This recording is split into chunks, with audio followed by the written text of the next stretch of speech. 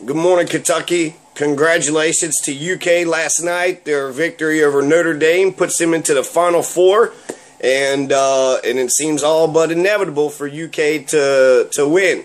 But U of L is still there, and rivalries do inspire, even teams that aren't so great to raise their game.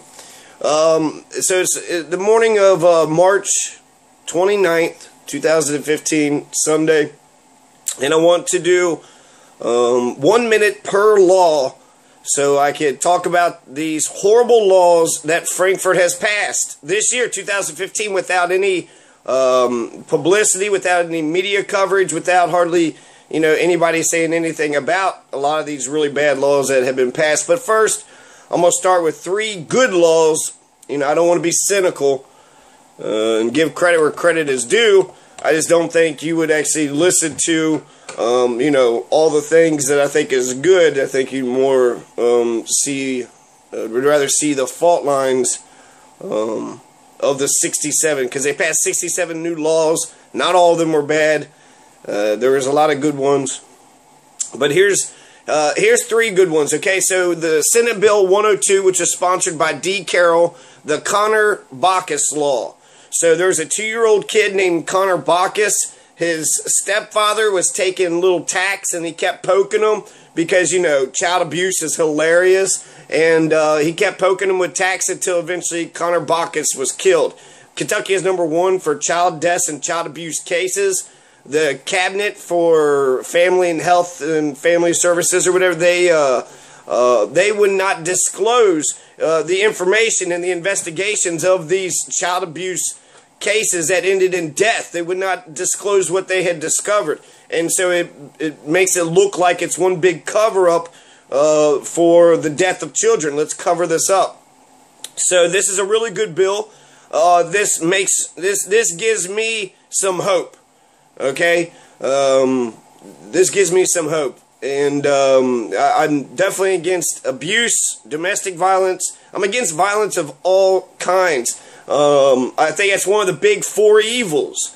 There's some people in our society think that murder is acceptable. Murder when it comes to war is fine. Murder when it comes to Samantha Ramsey, Leon Brackens, that's okay. But I disagree. I think murder is wrong, and if we as a civilization can't even agree that murder is wrong, well, where are we at? And I think there's 4 big evils that we could say it's not murder, but right up there with murder. You have violence, you have stealing, and you got rape.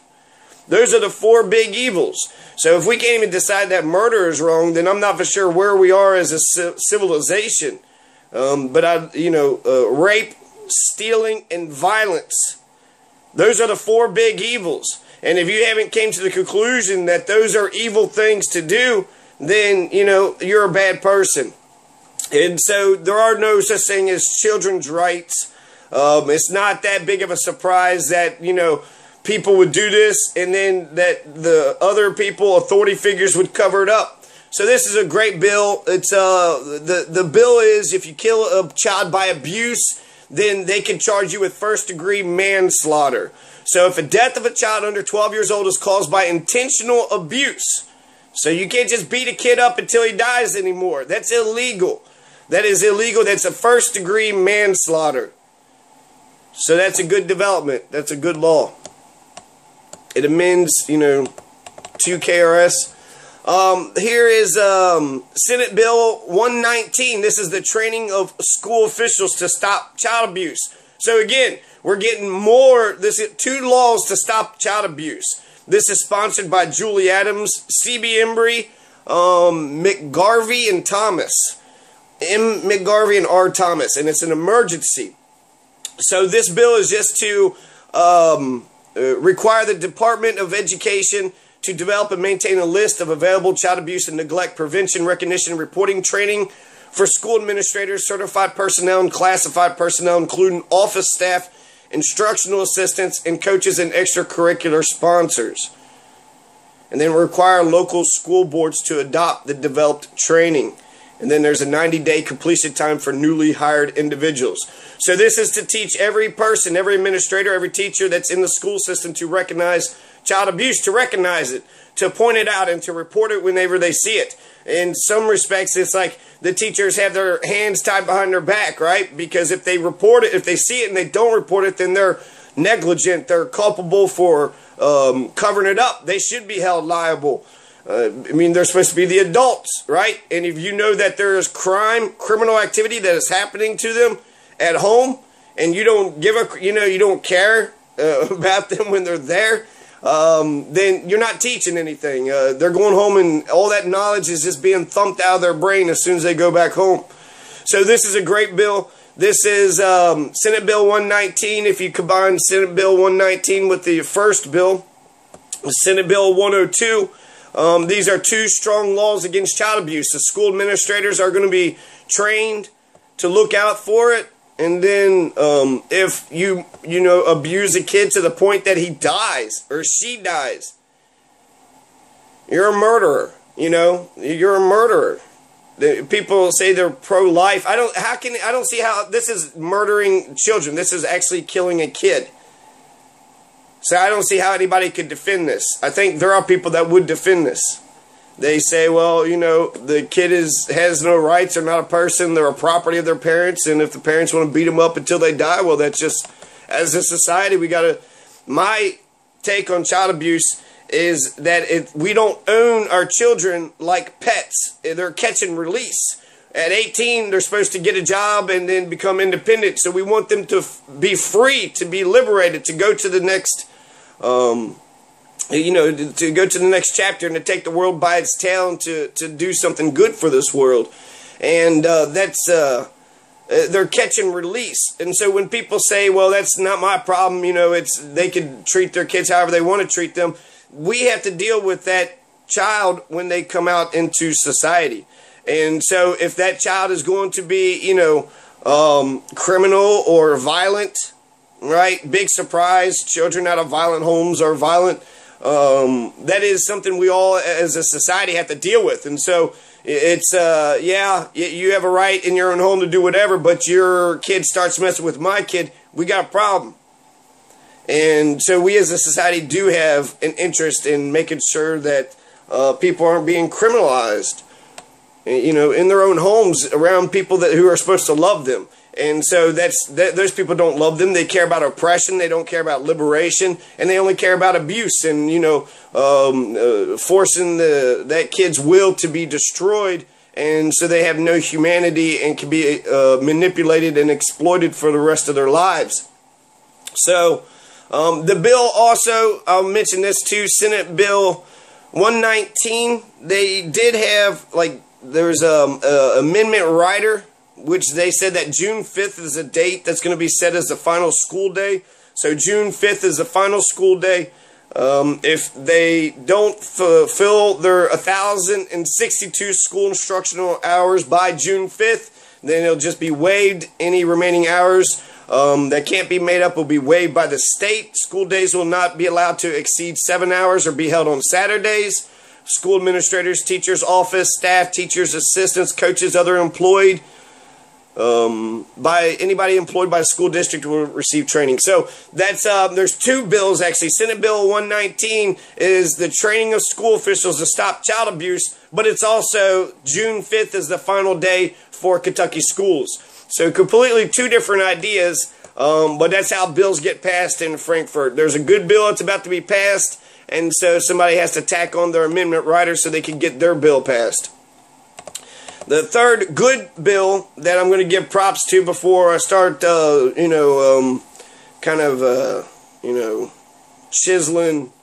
the waste off of all the bills. The Blood Song. Right now, the official play of the history of the Hatfield and McCoys. The Hatfield and the McCoys, which was West Virginia versus Kentucky on the Tug Fork River.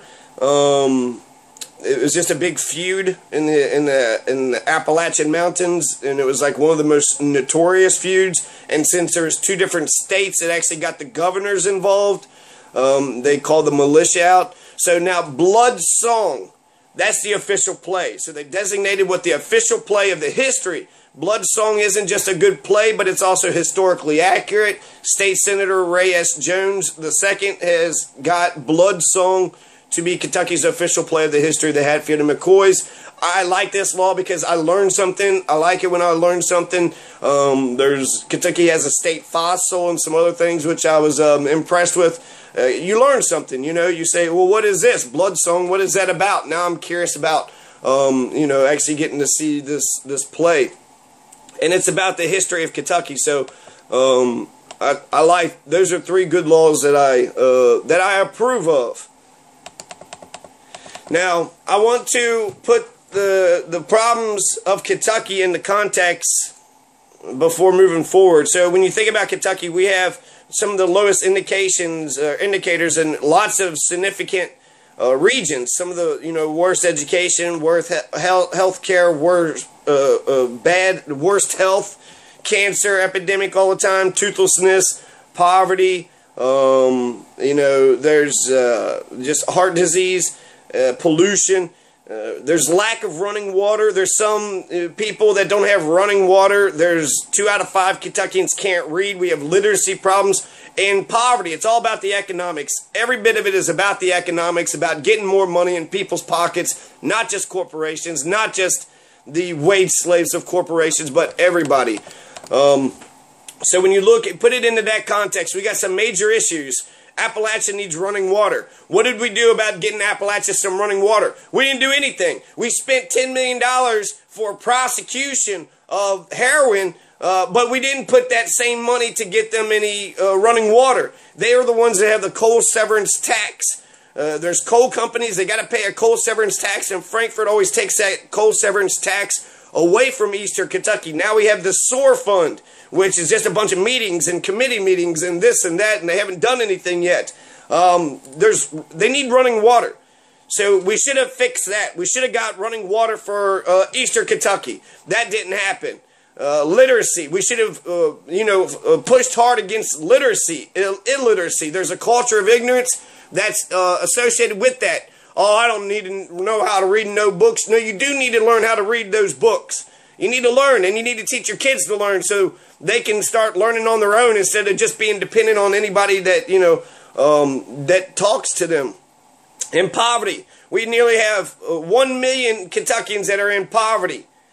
What did we do to stop poverty? What were the educational incentives or the tax breaks or credits or what crap did they come up with in order to solve poverty? Heroin, going after heroin, spending, $24 million. It was $10 million for, I don't know, it wound up being $24 million total. So the white-collar mafia, so the prosecutors and judges and jailers, the rapist jailers can make a bunch of money. That's what we're doing. We're giving lots of money to rapist jailers. That's how we're going to solve poverty. We're going to discriminate against transgendered students. That's what so we have major issues here that need to be worked on, that need to be focused on, and they didn't do anything about it. So, okay, without further ado, here's some of Kentucky's shitty laws of 2015. So the 3 amendment riders are bigger than the original bill. There's lots of messed up things. We found out with the House Bill 236 that amendment riders are being attacked. In fact, we learned this from Mitch McConnell with the Koch brothers. He says just attach a rider onto the bill and it kills the bill, right? It's such a clever tactic. If the bill looks like it's going to pass and you have your crappy bill, well, you attach, your wagon to a star, and then you ride that star to victory. In the hood, they call it dick riding. They're riders, amendment riders, are riding along the bill in order to get passed. So that's typical. So what we see happen with Senate Bill 39, sponsored by M. Wilson, and this is an emergency. Okay, the 3 amendment riders are actually bigger than the original bill. So the original bill it creates a new section, Kentucky KRS Chapter 158. It requires public schools to consult with local and state safety officials and National Weather Service and Federal Emergency Management Agency guiding principles when identifying the best available severe weather safe zones. So there's bad weather. That means the local and state safety officials need to contact the National Weather Service and FEMA. They need to find out their guiding principles on how to deal with this type of... So that's the bill, right? You know, if there's... to find out where the severe weather safe zones are. Where are the severe weather safe zones in your community? If you want to find that out, contact the National Weather Service and FEMA. And then, you know, they will point you in the right direction. That's the law. That's the law. That's Senate Bill 39. Now there's three amendments onto it. So not only do you have to call the National Weather Service and FEMA if you're state or local officials to find out where these safe zones, these severe weather safe zones are, but now we find out that the public school year is going to be 5 or 10 days shorter. So we have another bill that addresses the snow days. The public school year is 5 or 10 days shorter, depending on which ones they need. Then there's also CPR training for high schools, amendment rider. So there's going to be CPR training for the school officials. So, and then the other amendment rider allows school district to be open on primary election day if no school in the district is used as a polling place. Election day should be sacred national holiday. You know, we get off of all the work and everything. Christopher Columbus Day, right? We get off work, and then there's religious holidays that we get off work. But election day, we're supposed to be the beacon, the city on the hill, the beacon of freedom, and we don't even have election day as a national holiday. Both primaries and the general election should be a day off for everybody. It should be, if it's not national, then it should be a Kentucky law. It should be a Kentucky thing. We respect our you know, God-given rights to vote, the consent of the governed. Without the consent of the governed, then you don't have any democratic legitimacy, and therefore nobody can rule over anybody else. So that's a bad amendment rider, right? A school district can be open on primary election day if they want to be. Well, I mean, I don't know what the point of that is. I guess that's to hurry up and get another day in because of the snow days. But I think that it should be about the primary. I mean, I don't know. It should be a sacred day. So to force, you know, kids to go to school on a day that everybody should have a day off on, it's not a good law. But the biggest thing with this law is that there's 3 amendment riders, right? You're allowed to have run school during primary election day. Your 5 to 10 days are being, can be waived for the instructional year if 30 or more instructional days have been missed. And then high schools have to include CPR training in the health education curriculum. So that means it's in the curriculum. The students are going to be learning CPR training. That's a good law. But all 3 of those laws are amendment riders that are being attached to the local and safety officials having to call the National Weather Service and FEMA to find their guiding principles in order to identify the best available severe weather safe zones. So that's the original law, and now you have these 3 additional laws, and then they just passed this all as one bill. So Senate Bill 39 isn't just about FEMA and National Weather Service. It's about keeping schools open on primary election day. It's about adding CPR training into the health education curriculum, and to waive a couple days at the end of the year. So it's not a clean bill. There's elements of it that I like and elements of it that I don't like. The primary election day I think is a bad one. It should be held sacred. The other laws seem to be okay to me. But just the idea that's not a clean bill. Instead of passing the one bill the one law that was intended to be passed, you actually passed 4 different laws. And so since 67 bills were passed, they actually had lots of amendment riders. It wasn't just 67 bills. There was probably about, amendment riders on those 67 bills. So we probably have, 100 or 200 or 3 or 4 or 500 new laws that have been put on the books this year.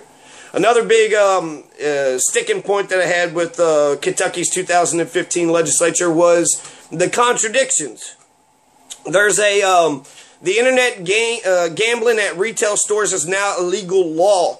Senate Bill 28. So Senate Bill 28 makes internet gambling at a business, at a store, at a retail shop illegal. So you can get online right now. I don't know. Go to blackjack.com or something, and you could vote, or you could put your credit card and go ahead and you can gamble online if you got the internet. If a business wants to set up some type of thing where you can gamble there, put your money in, and then you get cash prizes back, they're not allowed to do that. They can't do that. So you cannot set up your own casinos. If you're running a pizza shop, if you're running a gas station, you cannot set up your own internet gaming internet gaming. You can't set up your own gambling site right then and there. So it makes gambling illegal. But we're on the verge of legalizing gaming. We're on the verge of legalizing it, right? That was Steve Brashear's whole thing. Will T. Scott is talking about bringing in big corporate casinos, but they're sitting there saying that regular small business owners are not allowed to have internet gambling. So that's Senate Bill 28. Okay, now there's a couple riders on this bill too. But first, the contradiction. So Senate Bill 28 it makes internet gaming at retail stores illegal. So gambling is now illegal in one sense. Now, House Bill 91 does sort of the opposite. Okay, so whereas we're restricting our gambling to where business owners can't do it. Bingo halls for non-cash prices, we're going to let children gamble. If children are accompanied with an adult, they're allowed to gamble if it's at a charitable function. So if it's a private business trying to make some money, you can't, hold a casino. But if you're a charity, if you're a church and you're trying to raise money, you're allowed to have casinos. You're allowed to have gaming. You're allowed to have bingo, and you're allowed to have, as long as it's a charity fundraising event, then you're allowed to gamble. And so this House Bill 91 changes 6 KRS statutes.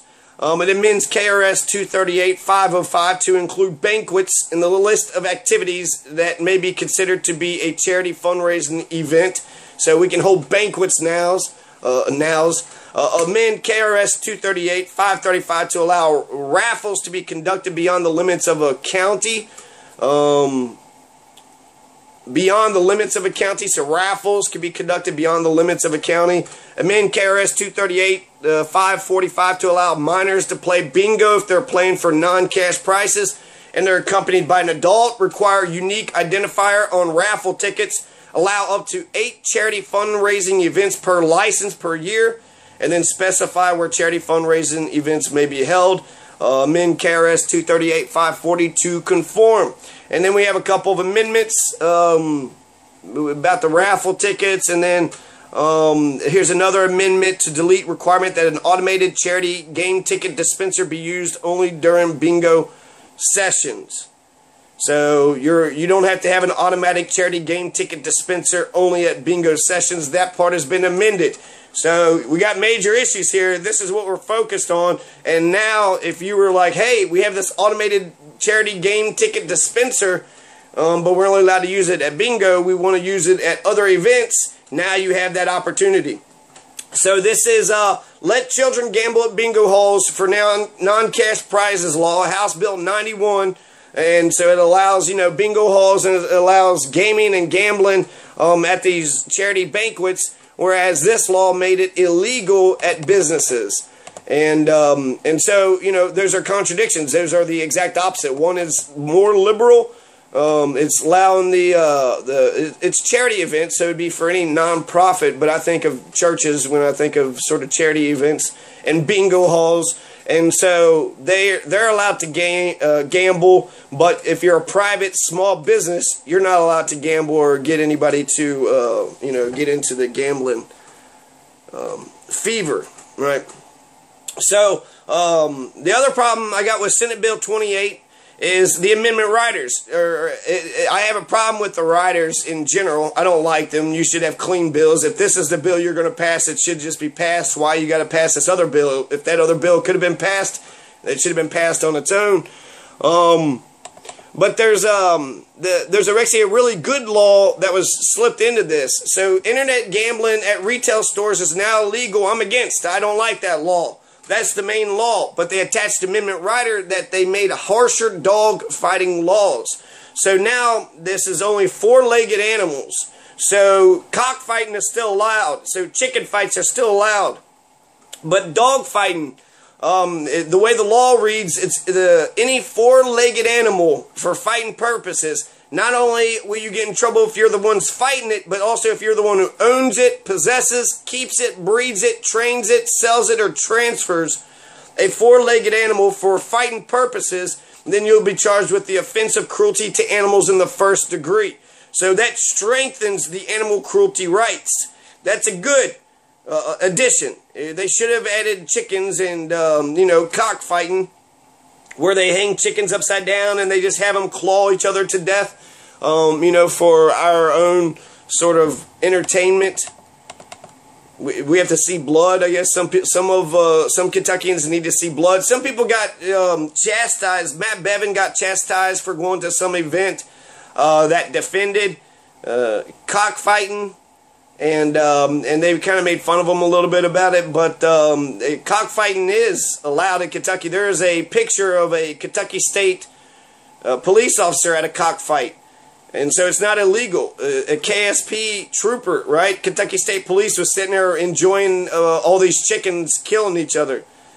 And so it's legal, and actually I would say condoned. It's accepted. And that's barbaric. It's sick. And it's one thing to sort of kill animals for our own sustenance because we need to live and survive, but to make them fight for our own sort of sadistic pleasure because we want to have our own gladiators. We can't put, prisoners to fight against each other for our amusement, so we put animals together to fight for our amusement, and it's to the death, right? Like Mandingo warriors in Django, but instead it's with animals. And it's all okay because animals don't really have much rights. And cockfighting, now you can't do dog fights. So dog fight is illegal, very illegal in Kentucky. Cockfighting is still legal. So I like that it was greater. The laws extended the animal cruelty provisions, but it didn't go far enough. So I hated the Senate Bill 28, but I like this rider. And then there's another rider too about commercial quadricycles.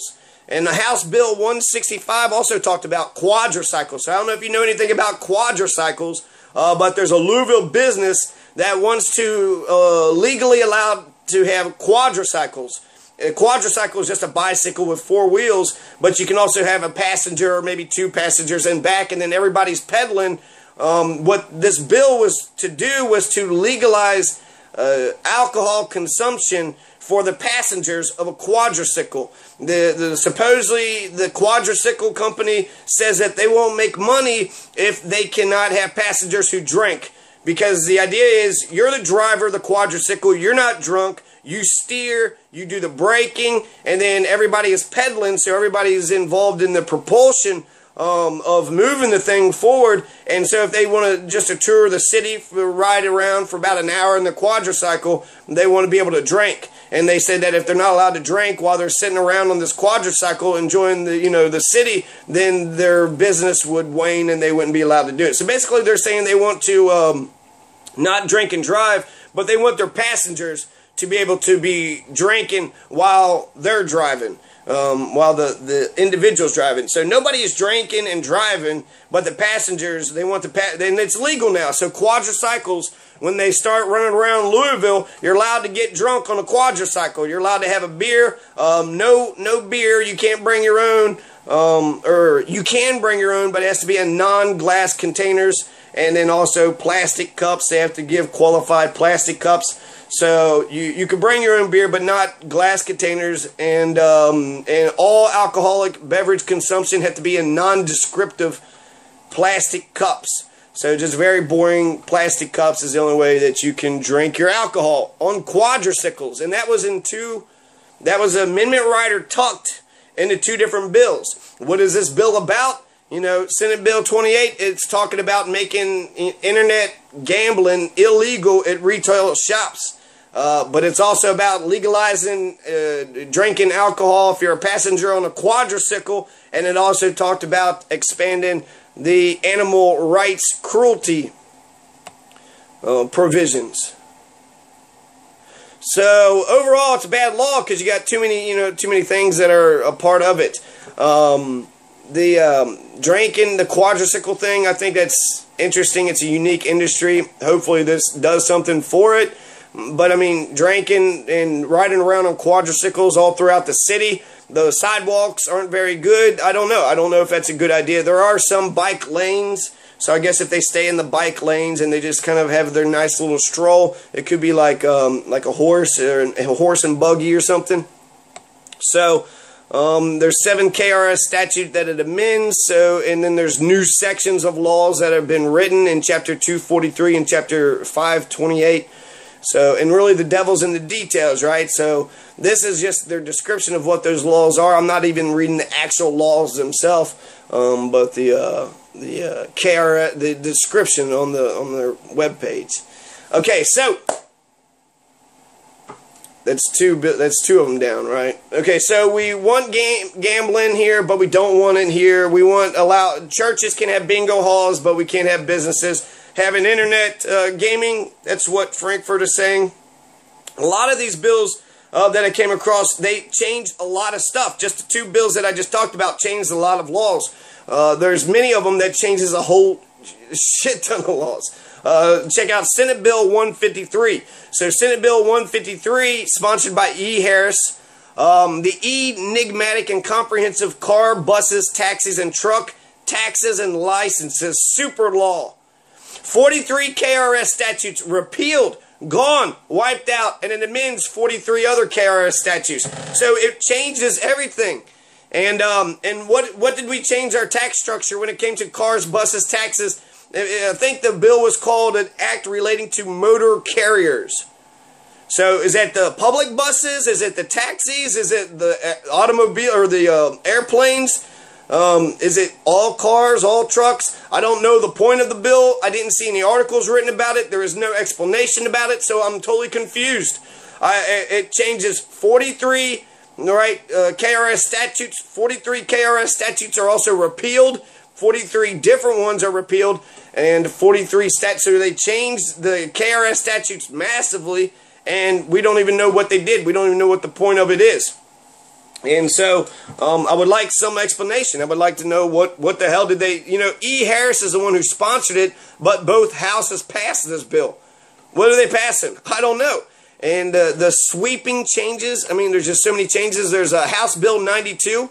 This creates 2 new sections. It changes 16 KRS statutes. And this is an act relating to alcohol and drug counseling.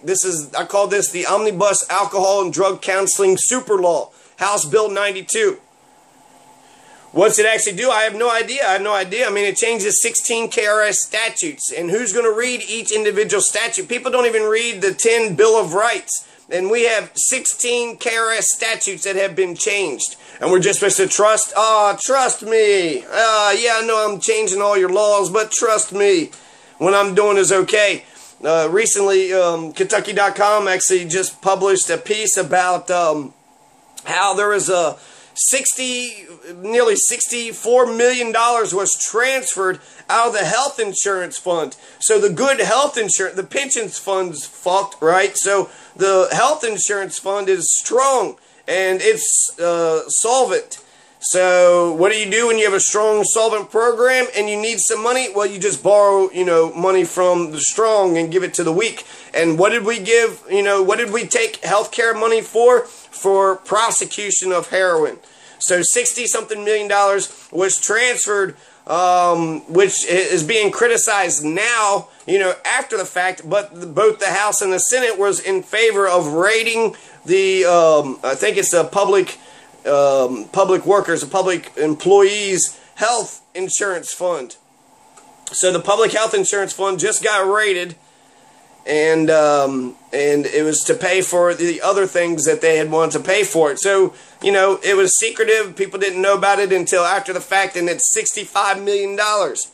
So is it possible that our legislators could be saying, here's the bill, right? They do it just with the amendment writers, but if they say, here's the bill, we're going to make child abuse illegal. If you kill a child while you're beating the shit out of them, then you're gonna be charged with first-degree manslaughter, and you'll be tried as if you killed an actual human being, which I don't even know why that wasn't a law to begin with. If you kill a kid, that's not a human. Like, people are so crazy about fetuses, but this is an actual living, breathing member of society.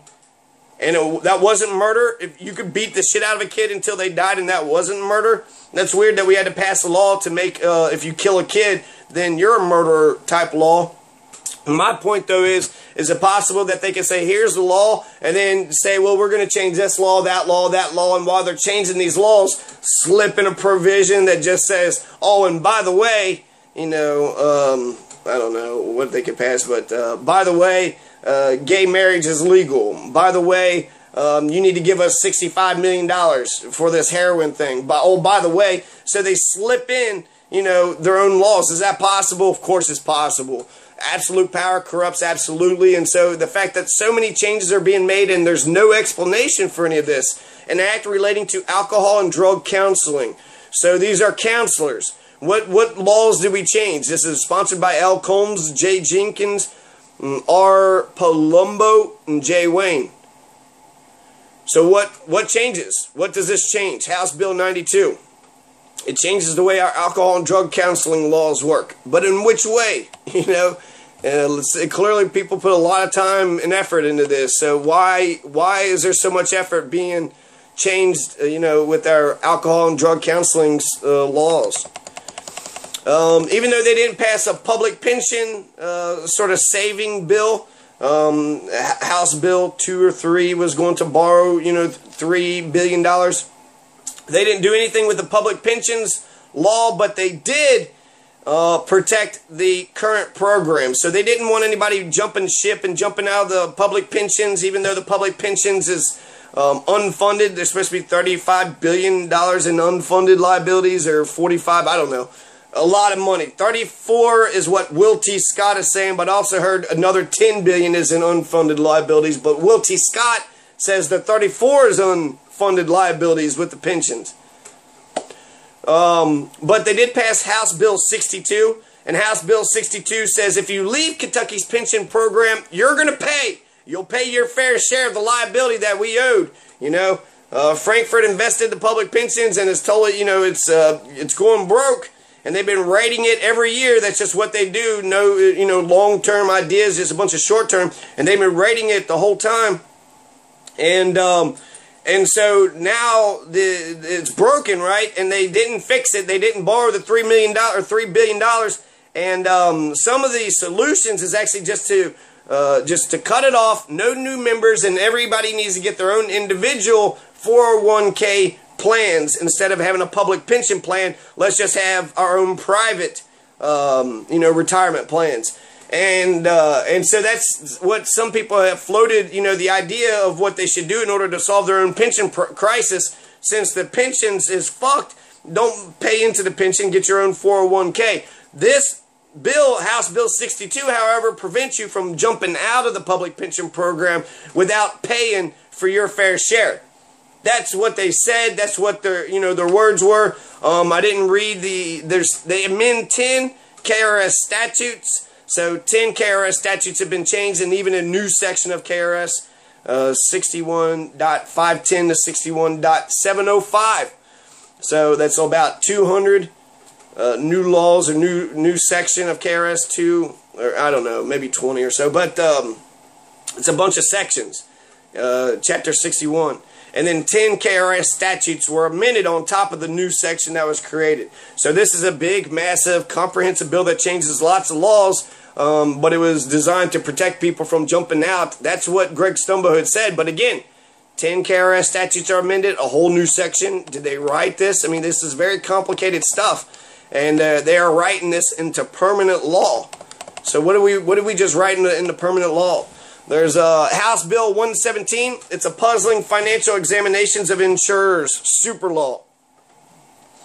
Financial examinations of insurers. So if people are given insurance, then they're going to have some financial examination or something. That sounds like a good idea. It amends 9 KRS statutes, and it creates 2 new sections. So, you know, massive changes. And we've seen it where they say the intent of the law is the actual law wind up being something different than the actual intent of it.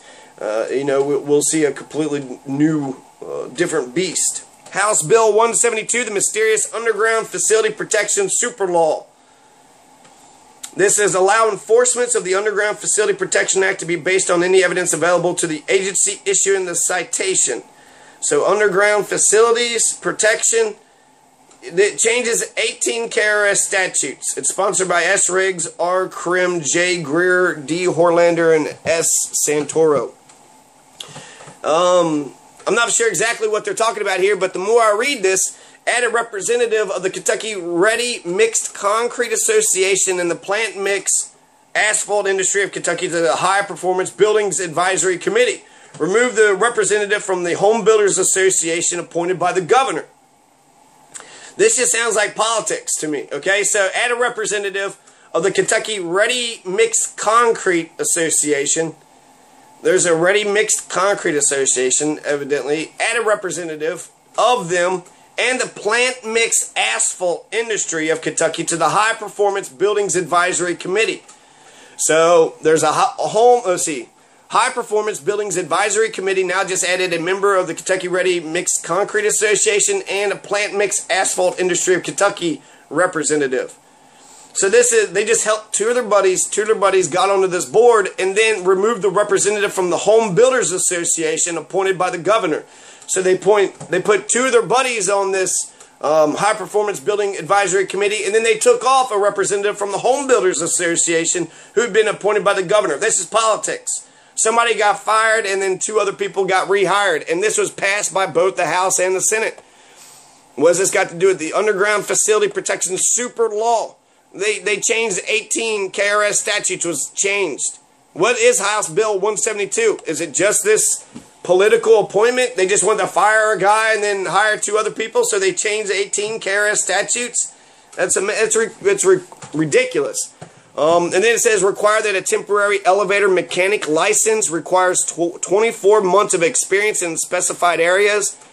Prohibit renewal of a temporary elevator mechanic license. Permit the department to promulgate administrative regulations to establish the scope of duties and fees associated with the temporary elevator mechanic license. So they prohibit the renewal of a temporary elevator. And so it's all about elevator mechanics. So we have no running water. We got poverty. We have illiteracy, right? Galore. And KRS is focused on whether or not elevator mechanics have a lot. I mean, how much money do they make with elevator mechanics? How much license money could they possibly make with elevator mechanics? I don't think this is a priority. I don't see why this is such a big thing. 18 KRS statutes have been changed. I don't trust it. I'm sorry. They changed way too many laws and they didn't explain to me what this thing is. There's the representative where they fired the guy and then they put their two guys on it. The High Performance Buildings Advisory Committee. That just seems like it's a political maneuver. And, you know, underground facility protection, I don't even know why they named it that. They're talking about elevator mechanic licenses, but they're talking about underground facility protection. Underground facilities just makes me think of like bomb shelters or maybe underground homes or possibly basements or something. But, I mean, elevators, they can go down, they can go into the ground, but they can also go up into the sky too.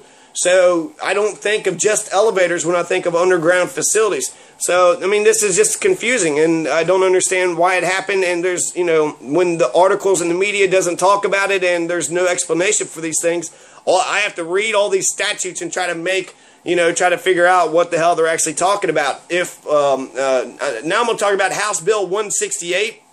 If you were to look at House Bill 168 and just read it, I think it starts out with, like, it's an act to define malt beverages, something like that. An act to license malt beverages, and so you could not tell what the hell it actually was about, but it had to do with the Anheuser-Busch monopoly and had to do with the independent sort of craft beer owners. And so the monopoly, so far Kentucky has a three-tiered system where we have a supplier, distributor, retailer. So you got the maker of the alcohol, the producers of the alcohol, then they distribute that alcohol, and then it goes to the retail stores. So there's three different people in this process. This is to prevent monopolies from forming. And so to prevent a monopoly, you know, Anheuser-Busch could make the beer, get the distributors and have a store. So they, that's vertical integration. They own the entire, industry, and they can. I don't know. I mean, I don't if that would be good or bad. There is a lot of alcohol companies out here, but since it's a monopoly, we do want to make sure it's fair. And so I think this is a good bill. And, I think this is a good bill. So I'll just put that out there because it forces Anheuser-Busch to sell. They had 2 distributorships, so they were breaking the law. That was, and it reinforces Kentucky's 3-tiered system. Again, supplier, distributor, retailer. So if you're a supplier, you can't be a distributor or a retailer. If you're a distributor, you can't be a supplier or retailer. If you're a retailer, you can't be a supplier. So you can only pick one of those 3. And Anheuser-Busch supplies, right? They make the beer, but they had 2 distributorships, one in Louisville and I think one in Bowling Green or Paducah. Now they have to sell it because what they were doing was illegal. And there's a lot of craft brewers and small business owners that had thought that this was ridiculous. So this is a good bill, but again, this is another bill that changes a whole bunch of laws. 11 KRS statutes have been changed. 11, 243, 244. So chapter 243 and 244, 244.606, that was changed. What was it before? What is it changed to now? Why do we have to change so many different laws if it's, as simple as I just explained it? Why do we have to change so many laws? Could they have slipped something in there? Yeah, I think so. I mean, you see them slipping all these amendment writers to all these other bills, so is it possible they might just change the law without even, getting anybody to vote for it? I think it's possible. There's a guy that said, actually, we don't read any of these bills. So I think the leadership or the committee likes a bill, they read it, they pass it, and by their recommendation, the House and the Senate passes it without actually fully reading what the bill had been calling for. You should read all your bills. You should read all the bills before you vote for them. This is House Bill 440. This was Allison Grimes's. I'm going to talk about 2 more omnibus comprehensive bills. Okay, so Allison Grimes, she had a non-profit task force, and the Kentucky Nonprofit Network gives suggestions for Kentucky laws on how to improve the non-profit language